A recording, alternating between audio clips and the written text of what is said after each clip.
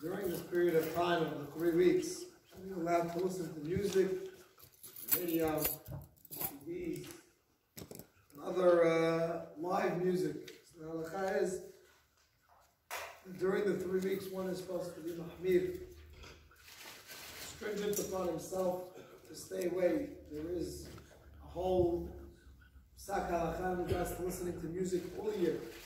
Listening to music all year is a questionable thing in the first place. Whether a person is allowed or not, it seems like most people are mekel, especially if it's not live music.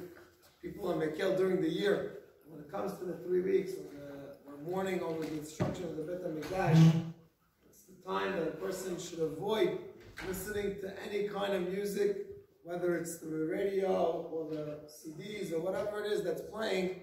For sure, live music, one is not allowed to listen to during this period of time, and is not allowed to engage. The only times that there's an exception, is Simchat Mitzvah, Milah, Pidyon HaBen, or something like that. If there's music during that period of time, then it's okay. But otherwise, in general, one should avoid listening to music. However, all this is music with instruments.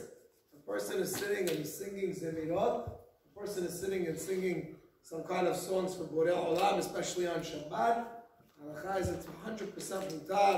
It's even recommended. It's the right thing. Chas v'shalom for a person to take away from the music, the singing of Shabbat, Shirei Shabbat, or Tefillot of Shabbat. A person should not avoid singing during this time.